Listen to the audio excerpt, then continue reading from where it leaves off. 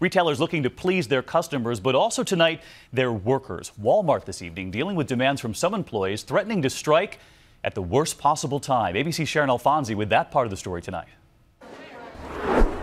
On the eve of Black Friday, one of the biggest shopping days of the year, thousands of Walmart employees are poised to strike. But workers say they were pushed to the picket line after they learned they had to report to work today. We just demanded respect. Other retailers are opening stores this Thanksgiving too, hoping to get an edge on the $52 billion up for grab this year. Target opens at 9 this morning, Sears at 8, and Kmart is open for most of the day.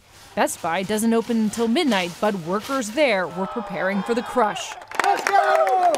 Early birds pounced on door-busting deals. $78 for a flat-screen TV from Walmart, $100 digital cameras at Target, this laptop $349. I do it every year, and every year I regret it, but when the day comes, I enjoy it.